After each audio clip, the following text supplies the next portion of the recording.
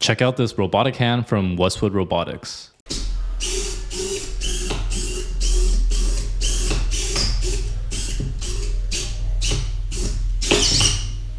This open source robotic hand is currently being used on the Themis robot. So this is a 3-finger robotic hand with 7 motors. So this right here is a thumb. There's 2 motors, so 1 degree of freedom here, the 2nd degree of freedom here.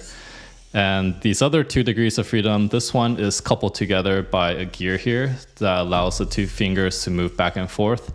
And then each finger has 2 more motors that can bend in this direction, and it has a pretty large range of motion. All these motors here are daisy chained together, and they have unique IDs that allow different communication to each motor. These are the Dynamixel motors I went over previously on my channel. You can see it could be used to hold things like the screwdriver. You can also see it's strong enough to hold this heavy camera gimbal that I designed a while back. If you're new here, my name is Kevin, and I've been doing robotics and AI for 10 plus years and have lots of resources on my channel. I also have a Master's Robotics and AI bundle, as well as the Robotics Project bundle. Go ahead and check it out at kevinwoodrobotics.com. I'll be using these parts right here to assemble the EN02-OP robot hand from Westwood Robotics. First, we want to prepare these idler pulleys. So the way it works is you have this rubber piece, and you want to put the screw inside like this and push it all the way through.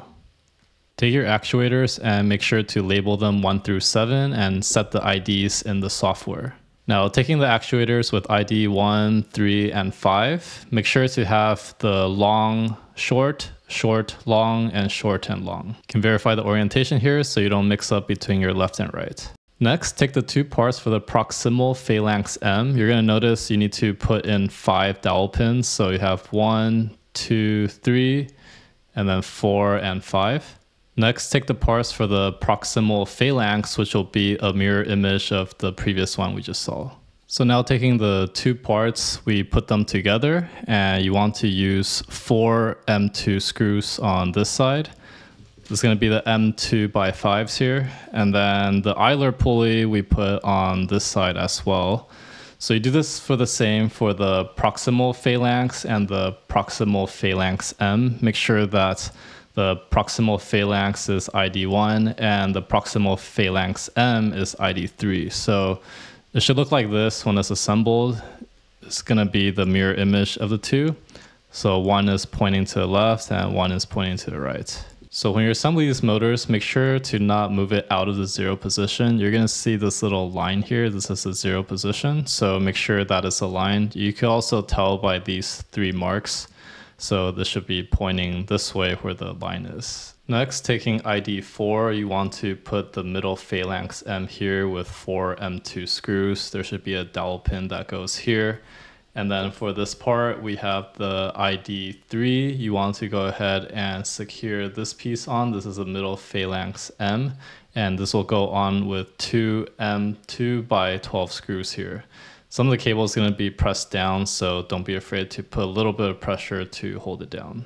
You can repeat the same process for ID 2 here. This is for the middle phalanx. And then you have the ID 1 here. This is going to be for the proximal phalanx. Now putting it together, we have IDs 1 and 2 here. So we assemble the 2, and you want to route the cable all the way through. There's going to be a channel through here that passes through the body, comes out on the other side, and then you connect it to this actuator.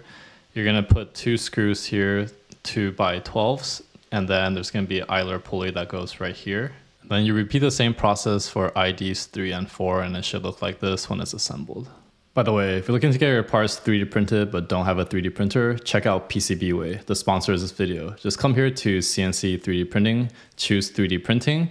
It's really easy. You drop in your STL parts, choose a quantity, material, color, and process, say if you need threads or not, fill out the rest, and then come up here to submit your part for review. Check out my links in video description for discounts. So now go ahead and take the distal phalanx, and you want to slide it into this bottom actuator. So this one's ID 2. What you're going to notice is that when you look at this, one side is going to be a little bit higher. The higher side is going to be the side that goes to the cable because the other finger is very similar. So when you slide it in, you have to bend the cables down like this and then just push it all the way through. And the 2 holes should align up right here. Then put the 2 M2 by 12 screws and then put it inside. Once you have the other side assembled, it should look like this. So it would be the mirror image of the other one that we just put together. Now I'll take one of the 126CZ bearing and put it inside the slave gear. Put it like so and then press it in. When you press it in, it should be flush, then you know it's fully assembled. Then we take 4 M3x10 screws to secure the gear on. Now taking the palm housing, we could take the motor with ID 7 and we put it inside of here.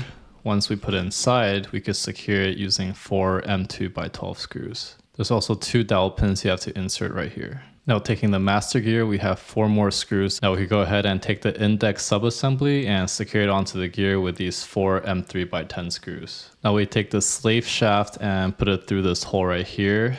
And we have a screw that will go in on the back to secure it. Bearing's gonna slide down here, then we're gonna take a thrust bearing and put one over here. The previous finger, the bearing should have been on this side with the screws and not on this side. This side is where it's supposed to go inside of here where we just place the bearing. So go ahead and place it on top and press the bearings down. Now I'll take the 2 thrust bearings and put it right here. Put the cover plate on and insert a M3 here and M2.5 here. Put a bearing inside of here and take a M3 screw with this washer and put it inside and screw it in. With this part, take 2 screws and turn on both sides to tighten.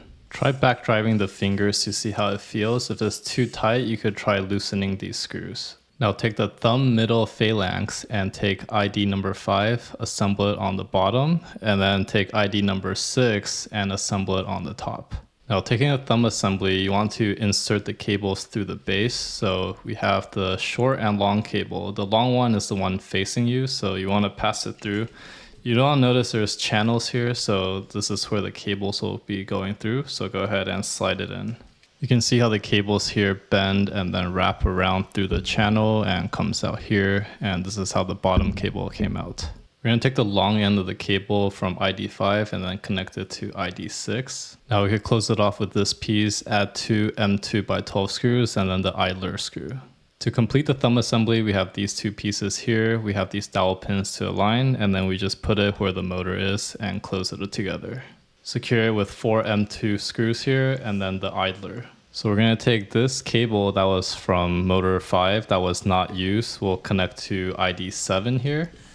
And then the power board will go right on top like this. Now we finish up the cabling, we would take the cable from motor ID1. So this one's gonna pass through the hole here from the shell and then connect to the right side.